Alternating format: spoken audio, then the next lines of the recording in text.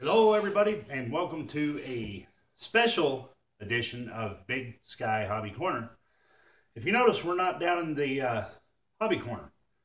Well, what I have to reveal to you today won't fit down there at the current time. It's what came in the big brown truck today from UPS and Tower Hobbies. It's the 30cc Avistar.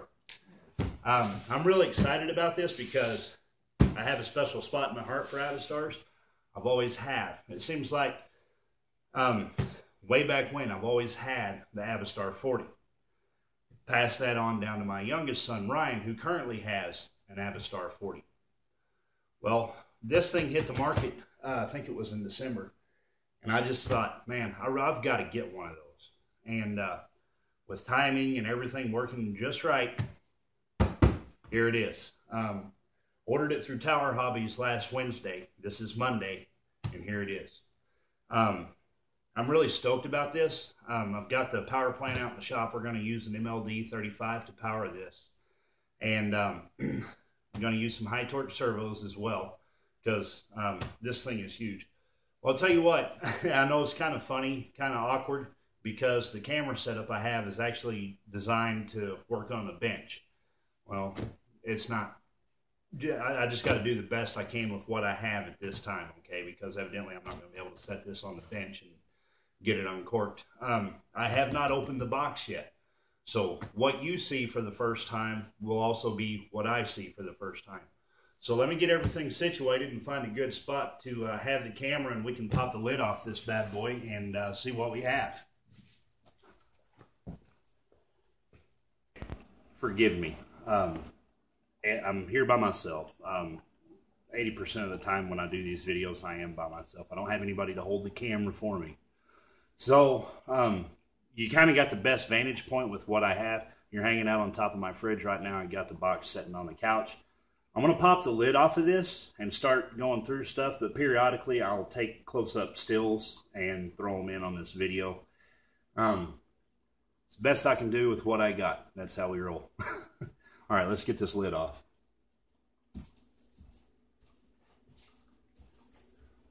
That's how big this sucker is, you know, that's huge. Okay.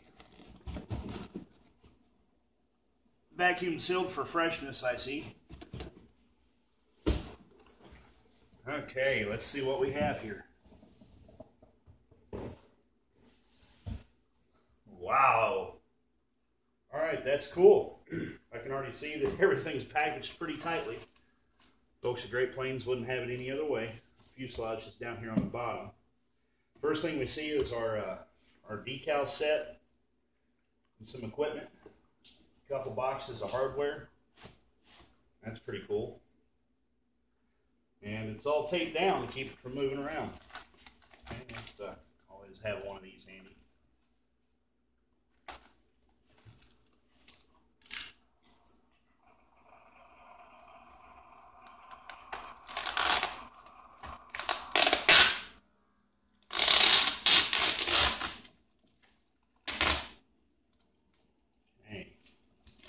Got that out of the way. All right, we have a well-made Hootis. You always find these Hootikai really handy when you're building an airplane. Okay, so we'll set that off to the side for now. And stickers galore. Man, that's cool. There's the instruction manual. All the addendums and stuff. Looks like several sheets of stickers there. Came with DLE stickers. Too bad I'm not going to use them. We're going to power this with an MLD 35. All right, first thing we see, and it's taped down as well. There's a horizontal stab with a pre-installed elevator.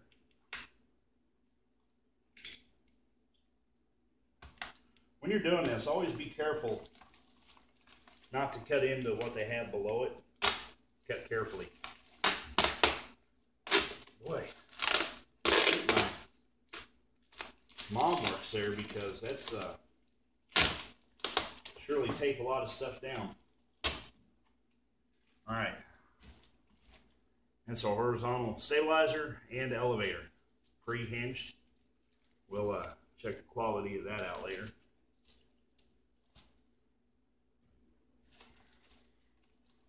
Looks like we got the vertical stabilizer.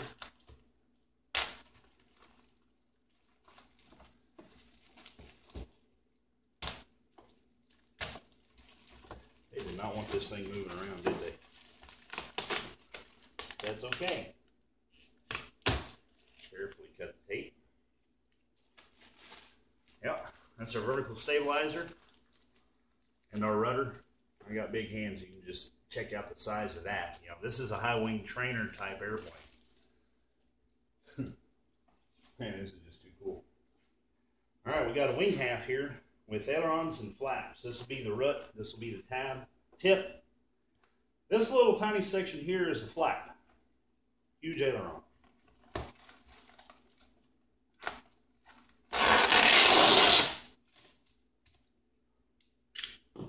Tell you what, they got a guy working full time just running a tape gun on this thing.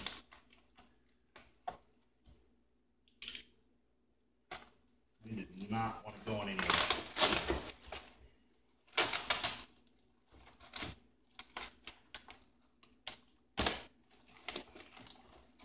And just in case, if anybody's wondering, this video is made with permission of Great Plains and Tower Hobbies.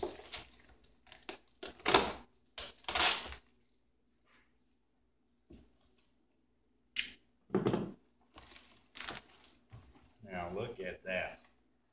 And I can already tell that's been covered by somebody that knew what they were doing. We got our base for our servos.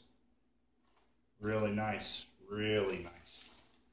Like I said, I'm going to leave the plastic on for right now, because that's what I do. Alright, and the other wing panel, same as the other, flap, aileron. Oh, and I see they got them dialed together here, so you can opt out of the flaps if you want to and just make her one solid aileron, it looks like. That is cool. You got your strings in here as well to pull your servo extensions through. That's handy.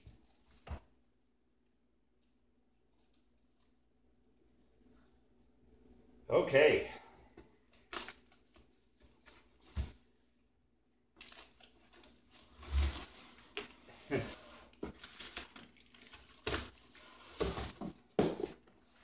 Here we have the fuselage. More hardware. Man, that is just too cool. Oh, you can't see. They've got it attached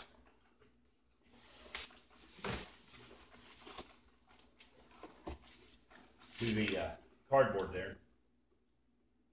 And check that out. That is just too cool. All right, I am going to stop the video for a minute, and I'm going to unbag this stuff and lay it out, open our boxes of hardware, and reposition the camera, get some stills and all that good stuff, and we'll go from there.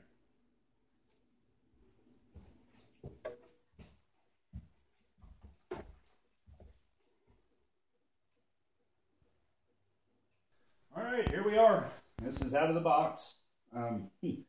A lot of really neat stuff here. Everything is covered really well. The covering job on this, they outdone themselves. I'm really impressed so far. We have, of course, the fuselage, the sticker set. Have a tail wheel assembly, which that's the one we're going to use. It also comes with the option and even a hole cut right up front here behind the firewall if you want to go with a tricycle gear instead of a tail dragger. I'm going to go with the tail dragger because eventually I'm going to use this to tow sailplanes, of course, and maybe the American flag at events, whatever, you know. So we're going to go with the tail dragger setup. And with the fuel tank and all the hardware inside it. 5 pounds of screws, so there's going to be a lot of bolting. All the brass tubes set. Control horns. Even the silicone pieces and zip ties for all your control surfaces. It even came, this is something that's really rare, it even came with an aluminum spinner.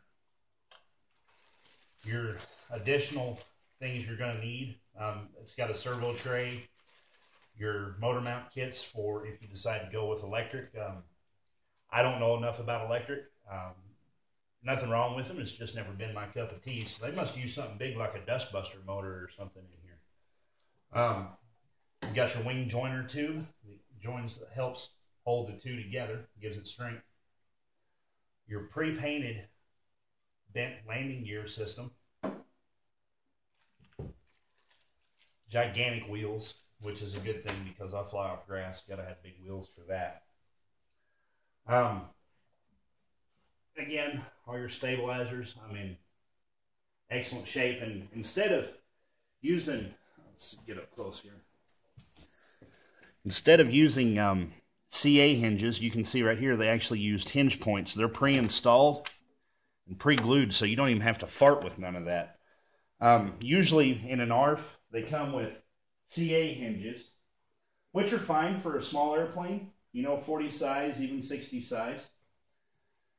But when you get bigger, you want to have epoxy hinges, either hinge points or actual mechanical hinges. But this thing is just awesome. I mean, it's built stout too. As I mentioned earlier, here's the right wing half. And here, this is where the wing joiner tube goes. And I mentioned the strings earlier. When we go to install our servos for our flaps and our ailerons, we're going to have the servo wire and the extension as well. Well, we have to get that through here somehow. Well, these strings actually go to the servo bays. We got one here, and there should be another one right there and there. Those strings actually come into these bays, and you tie your servo leads to these, and you just use these strings to pull them through. That's already been done for you. That's really, really, really cool. And I just can't get over how well that looks. I mean, it's not a wrinkle one in it. So I'm really pleased. I'm really happy with this, and I really can't wait to start putting it together. But I want to wait till I have adequate time to actually sit down with it and do everything carefully, because I want this thing perfect. No excuse. It's all pretty much built for you. In an earlier video, I discussed how ARFs come 80%, and this is about 75-80% done. One thing though, you got to be careful when you open your box that your ARF comes in. Most ARFs are like this ARF, almost ready to fly. Sometimes they'll take a box, they'll build a box and put in there to help take up space to keep things from shifting around during shipping. I thought that was almost the case, and I darn near pitched a box downstairs because it was light. This one had all of our hardware in it that you see over here. This one was at one end taped in there really well. Look, and I cut the tape and I picked it up, and the darn thing was really light. I almost pitched it downstairs, and I'm glad I didn't, because I knew I was missing some stuff. Looky here. This is our cowling, our wheel pants, and our windscreen. Be careful. Open your boxes before you pitch them. Make sure they don't have anything in them. It's a fiberglass cowl, fiberglass wheel pants, and a Lexan windscreen. Man, I'm just pleased as a peach. I feel like a kid again, honestly. This is really, really cool. It was really a blessing to be able to get this thing. And I just can't wait. And like I said, I'm going to try to build this simultaneously with our PT-20 build as well. That way this thing is ready to fly by the time the thaw hits. And judging by the weather today, we had clear skies and 45 degrees. It's going to come pretty quick, so I better get to work. So as soon as I get a place cleared out downstairs in the building corner, we'll start rolling those tapes out. Anyway, this is our unboxing video. Hope you enjoyed it, and hopefully one of you guys will chime in and get one of these as well. That way I got somebody local to fly with. Well, local. Somebody we can meet up at a fun fly or something and do some flying. Anyway, from this special edition of Big Sky Hobby Corner. Thanks for watching. And remember, you can email any questions you have about building. You can send me an email, call me a butthole, whatever. BigSkyHobbyCorner@gmail.com. Thanks for watching.